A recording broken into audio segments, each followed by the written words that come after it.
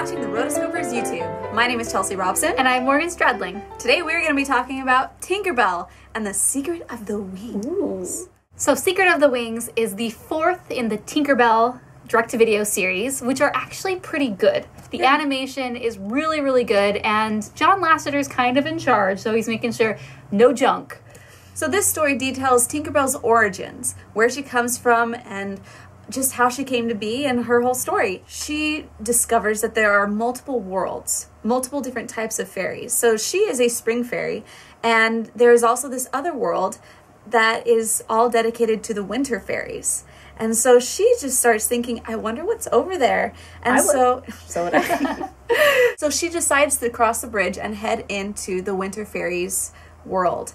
And something crazy happens to her wings. They start like glowing and getting all like really, really pretty and crystallized. But then at the same time, they start to hurt too because it's really cold on that side and she's not built for that. So she has to get on the other side really fast before her wings break or something bad happens, which is no good. Not good. But later on, she's so interested. I want to know what happened to my wings. Why were they like this? So she tinkers around and builds herself her own little winter outfit, which is quite dashing, I would say.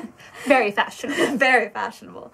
So she heads on over to the winter world, where she ends up meeting Periwinkle, who happens to be her sister. Crazy. That's crazy. You can't. She has a sister? Yeah. Oh, man. I know. So they have lots of fun, but at the same time, this is a forbidden relationship. Like, they're not supposed to be friends because they're from two different worlds. It's like Fox and the Hound. Oh, no. Don't bring that one up. I have hard feelings against that movie. I got to go to the special press screening for this, and so it was in the theaters, and I took my little 6-year-old niece, and I just wanted to do it so I could get those, like, awesome amp points. But throughout the whole thing, I'm watching this and seeing, just every little bit about it. The characters are really well developed. You've got a lot of the animation is actually really decent, like really good, actually. And as you're watching this story, it's just, you like it. And I found myself a lot of times just be like, I really like this movie, like just as much as she did. And I was really impressed with it. Really, there isn't very much that they would have to have changed in this movie to make it fit any screen for any audience. So all in all, I gave the movie in itself 3.5 stars. Nice. That's really good, especially when you consider that I gave that same rating to Jack the Giant Slayer. Ooh. But this was, I liked it that much. So for the features, guess what? There aren't very many. There's a short, a preview of a short, and 2 music videos.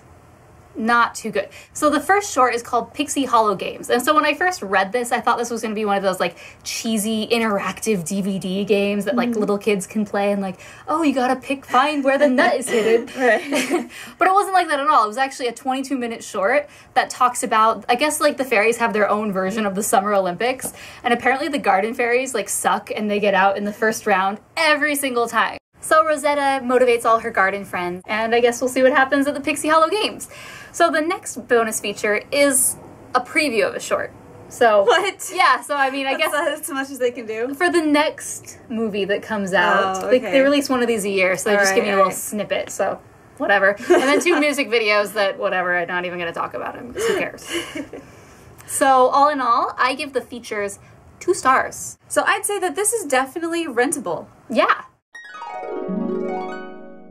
I think it's actually really good. I know people try to like make fun of the Tinkerbell series, but they're really good. And this one I think is one of the better ones of the lineup. Yeah. So it's really fun, and then you get to explore the whole world of winter. So it's cute. Yeah, it's very cute and precious. You can actually find this on Netflix too, which is great. Ooh. So if you want to get a free month of Netflix, you can head down and you can click on that link down below, www.therotoscopers.com/Netflix, and you get a free month trial. Very awesome. Basically, you could watch this movie for free. Oh, yeah. So thanks for watching. Until next time, we are the Rotoscopers. And let's not forget Anastasia and Drusilla, who are fantastic evil stepsisters because they're just mean and horrible. I mean, I guess you grow up and your little sister is your maid. You really don't care that she's your stepsister. But yeah, they're just really mean to Cinderella. And they have some great lines like, sing, sweet nightingale. Sing. I always love that part. I know. And then you get Cinderella, who's like, "Ah, swing, sweet nightingale." Seriously, all the music lessons in the Awesome. world won't make those two girls sing together.